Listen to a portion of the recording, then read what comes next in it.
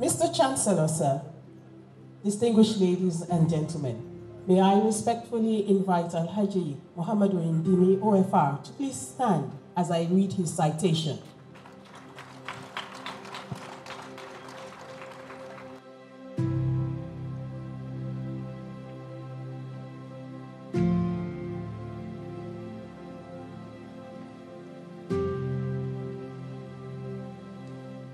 Ladies and gentlemen, standing before you is Alhaji Muhammadu Indimi, holder of Nigeria's Meritorial Award of Order of the Federal Republic.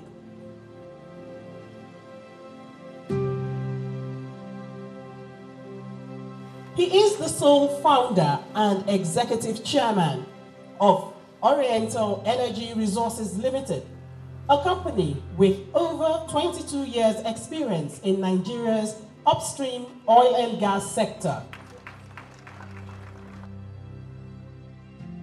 He is also the founder and chairman of M&W Pump Nigeria Limited. He is board member, Arab Contractors Nigeria Limited, and board member, Jais Bank PLC. Muhammadu Indimi gives back to his society in significant areas that impact lives. In recognition of his contribution to society, Muhammadu Indimi was in September of 2012 awarded the National Honor of the Officer of the Federal Republic, OFR. He has received many awards of honorary doctorate degrees from universities within and outside Nigeria.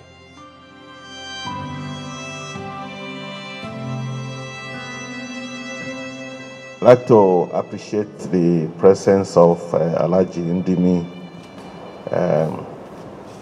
into your coming to our campus this morning. What you did gave those of us who are young hope.